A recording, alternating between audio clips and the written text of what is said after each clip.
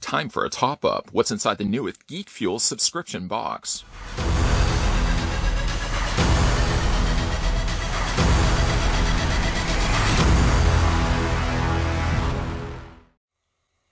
Consider yourself to be a geek? No, don't be shy about it. Nowadays, geek is cool, and every one of us have a little bit of geek fandom that we love to embrace. Geekfuel also embraces geekdom by delivering to your doorstep a selection of geek-tastic items inside this rather snazzy-looking box, might I also just say. If you are a geek and like to get geek stuff delivered to your door, you can click the link down below in the video description, but if you're on the fence, not about you being a geek, but about what is inside the Geekfuel, and if this is the box that's made for you, sit down for a spell, let me open up the box, and we can have a little bit of fun. Opening up the newest box of Geekfuel, one thing that will be something I have to mention is that there is no tape on the box anywhere, none whatsoever. Now, before you cry foul and think that pirates or crows have gotten inside this box, don't worry. It came inside a much larger box. I guess they do that so that they keep the pristine alive for the look of this box. This is definitely one of my favorite looking subscription boxes around.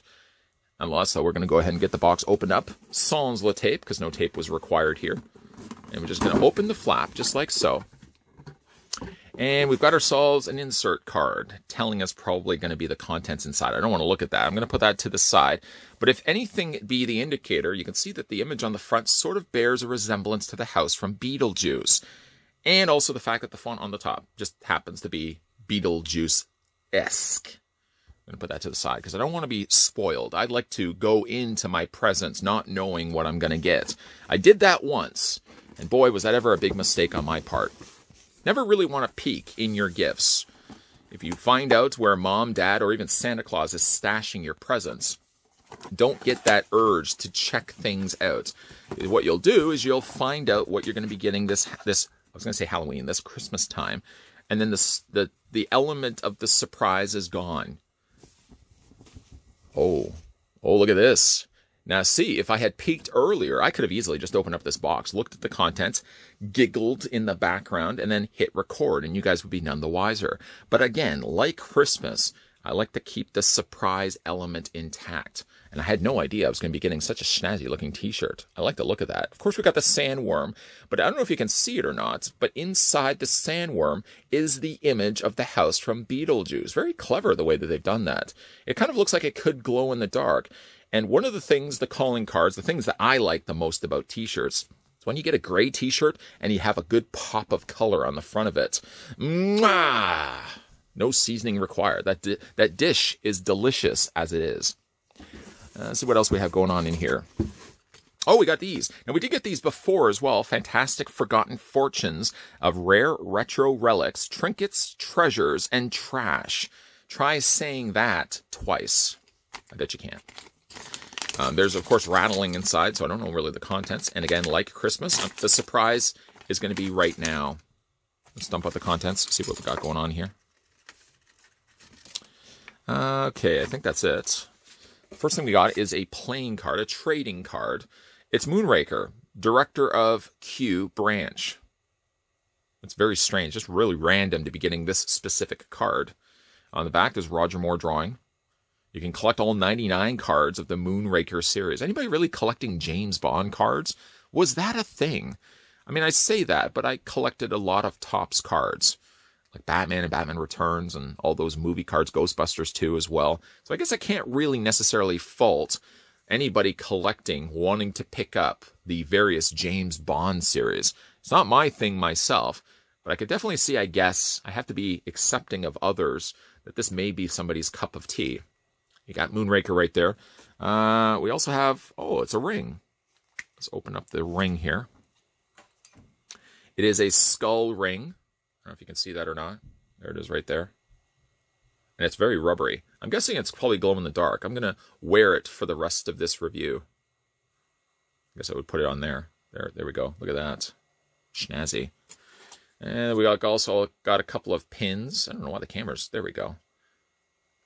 It's Eveline. And this one is Creep Queen. I have to admit, I'm drawing a bit of a blank. I don't recall these particular pins. If anybody remembers Creep Queen, let me know. But again, I don't recognize these particular characters. Eveline and Creep Queen. No idea. I'm just going to continue wearing my ring. We also got ourselves a pineapple. Ooh, pineapple. I'm not one for pineapple myself. I, for the longest time, unfortunately, was subjected to my parents always putting pineapple on pizzas when they ordered it. And they would always just say, well, take the pineapple off. No. Hold on a second. You can't take pineapple off a pizza and just consider the pizza perfectly fine. Pineapple has a way of destroying everything that's around it. It's like Sauron from Lord of the Rings. It literally will just envelop the land. It's the nothing from Neverending Story. Yes, you can take the individual pieces of pineapple off. That's fine and good. That's what somebody who loves pineapple says to somebody who doesn't love pineapple. But you take that pineapple off, it's still going to destroy the land around it, causing mass destruction where it goes. It even starts to degrade the cheese. You ever look at the cheese on a pizza after you've taken a piece of pineapple off? That cheese looks underneath it like it's been destroyed, like the pineapple has just destroyed it and left it for dead and gone on to the rest of the cheese terrain. As you can probably guess, I don't like pineapple on my pizza. But what I do like is the Shining Time to Shine socks. These are crew socks, of course, with that rather familiar pattern of the carpeting. Of course, where Danny's riding around his not tricycle, his big wheel. There it is, even actually on the back there. Sort of a big wheel style of vehicle. I had one of these, but mine was all plastic. Very cool. Probably could wear these technically at Christmas time, even though I don't really consider Shining, even though it takes place in the snow, don't really consider it a Christmas movie. But I could definitely wear these socks at Christmas time. Why not? Why not? You can wear those socks all year round. Just make sure while you're wearing them all year round that you're actually taking the time and washing those. Because pineapple would be the least of your problems. The other problems would probably be that people would be starting rumors saying, hey, don't go near that guy's socks. They really smell. Lastly, we're going to be having a look at the reaction figures. This is the Meadowvale Mutant. Fully posable figure. I mean, somewhat fully posable. It literally only has 5 points of articulation. The head, shoulders, and legs. That's it. One good thing about this is it hasn't even been popped. This little popped top area there that you would hang it on a hook. It still has remained untouched. Look at that. I can keep that pristine and store it away in my time capsule. On the back, we've got other characters, such as the Mummy, the Wolfman. Those would be cool. Creature of the Black Lagoon, the Mole People, Phantom of the Opera, and, of course, the Meadowvale. This all comes to us from Super 7, and I gotta admit, those are pretty cool looking, if you like those retro style of figures. That being said, let's go back to the insert card. Of course, remember we looked at this at the beginning and I told myself not to peek inside. I still have my ring finger on, by the way. My finger ring. On the back here, we've got Classic Horror Collectibles. The Classic Horror Collectibles Super 7 reaction figures. We also got the It's Showtime exclusive t-shirt. Geekfuel, Geekfuel, Geekfuel. I see what you did there. If you say it 3 times, this exclusive t-shirt will appear from the other side. Don't let your handbook for the recently deceased fall in the wrong hands. This exclusive t-shirt not only made my day, it made my millennium. There's also the Time to Shine socks. Let me ask you a question. They're on a roll today. What's your most overlooked fashion accessory? I also see what they did there. Socks, of course, our exclusive socks will help you keep your toes from freezing and make your ankles shine.